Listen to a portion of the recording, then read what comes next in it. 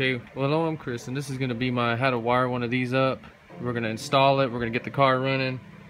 I'm going to show you exactly how I wired it into the harness, because it can get confusing because it has so many wires coming off of it.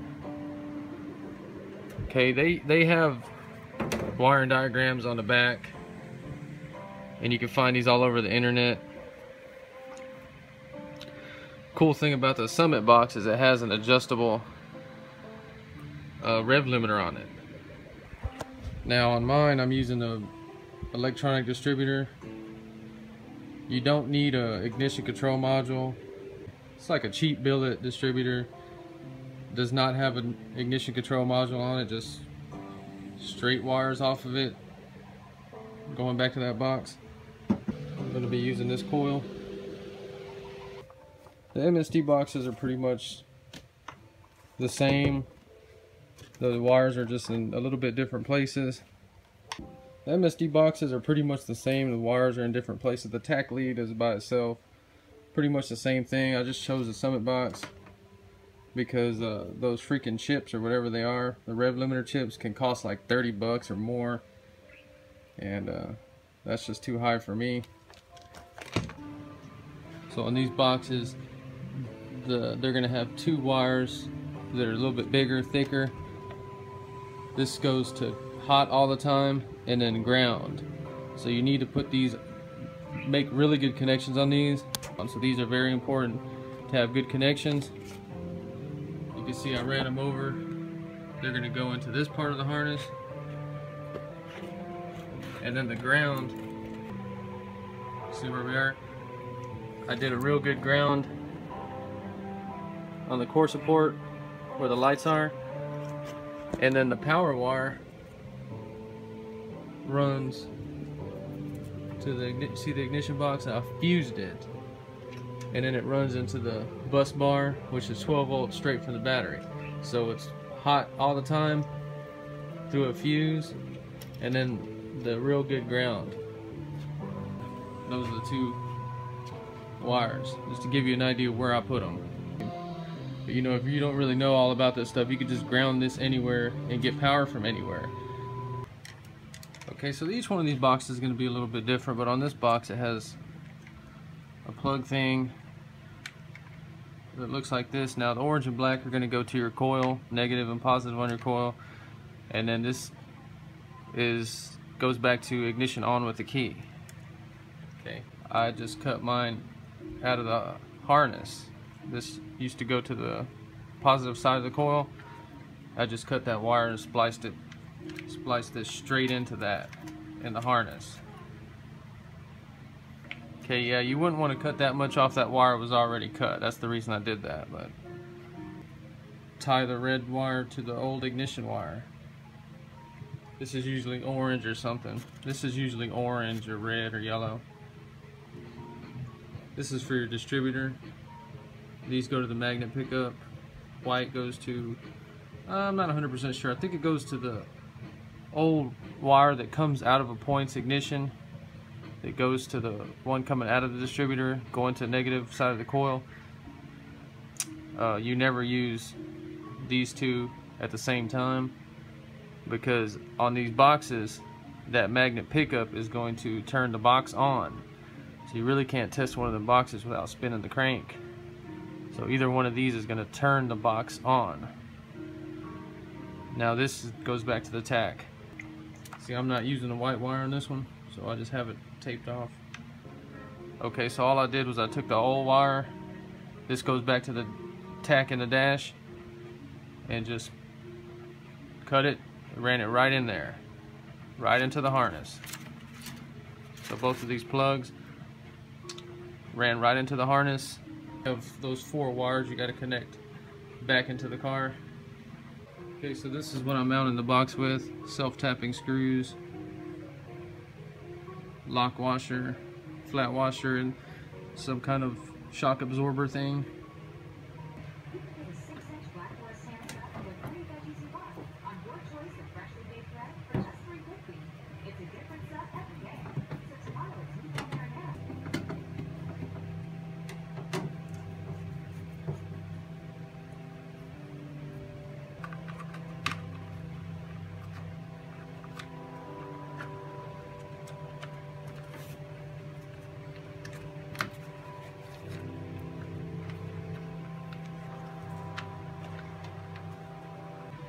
the wires to our coil.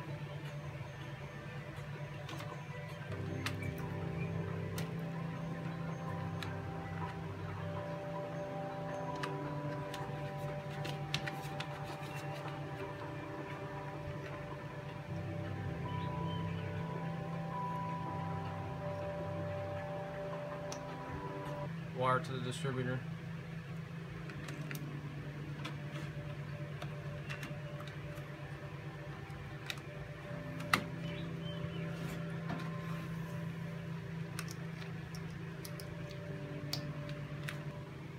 Distributor, coil wires. Let's put the coil and distributor in.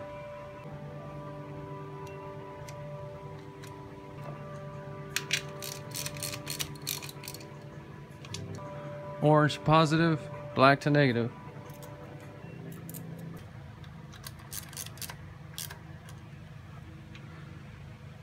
Get the distributor in, make sure you have the gasket on.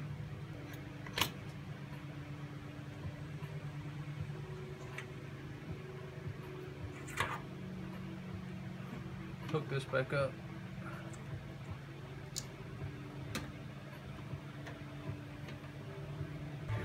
Alright, so we're just checking to make sure number one is in the right direction. We took the number one spark plug out. We're going to put a paper ball in there in the hole. We're going to crank it and make sure that our rotor is pointed in this direction. Okay. Just going to crank it.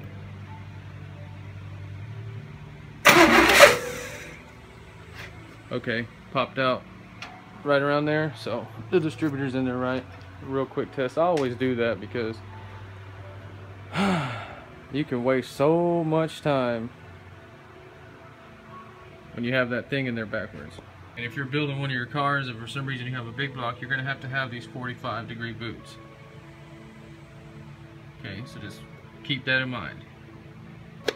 Okay, so we know number one's right here somewhere. We're just gonna wire that to number one. Alright, we got it all wired up. Put the last wire, coil wire on. We're gonna go ahead and start it, but I'm gonna have to time it real quick.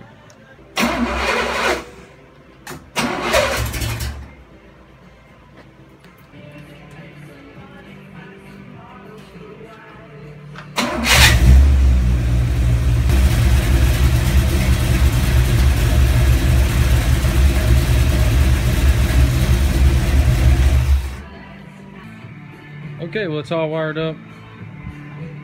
Let's go ahead and make sure everything's working.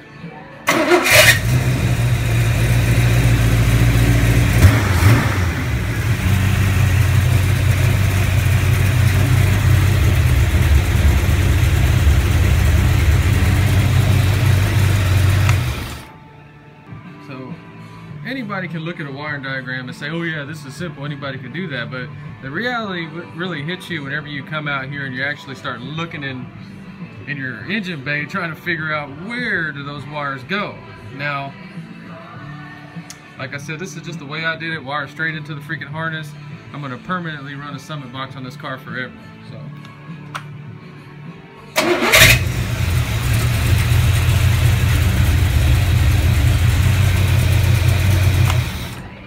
there you go. Well, if you like the video, please subscribe. Thanks for watching.